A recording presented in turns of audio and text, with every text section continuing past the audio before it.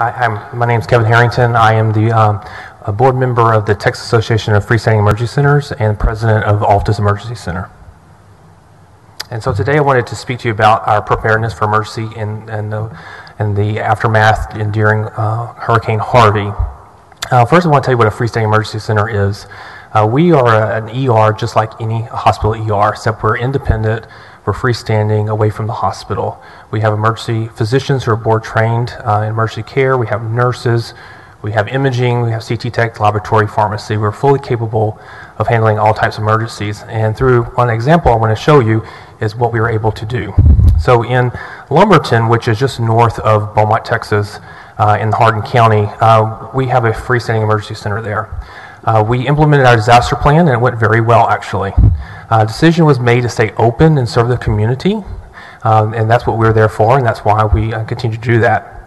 During that time of the flooding, Lumberton became an island, no way to come into Lumberton or Hardin County or exit.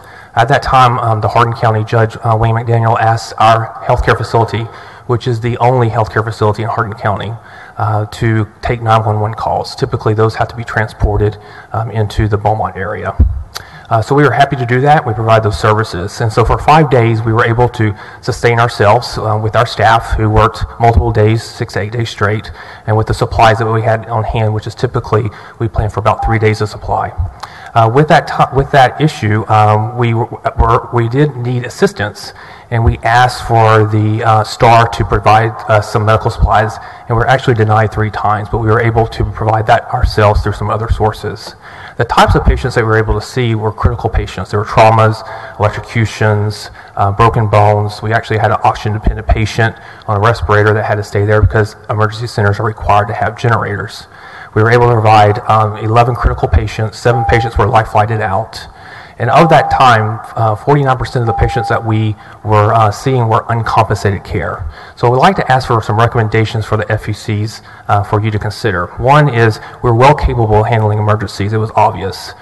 2, if you could help us allow Medicaid to recognize freestanding emergency centers for compensation.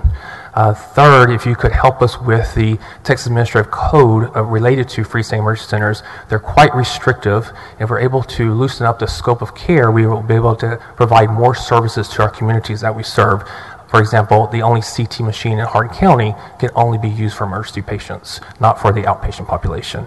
And then the 4th is this model is a very good model. If we're recognized by Medicare and Medicaid and our scope is flexible, we could be a good resource for rural Texas and go into rural communities to provide health care.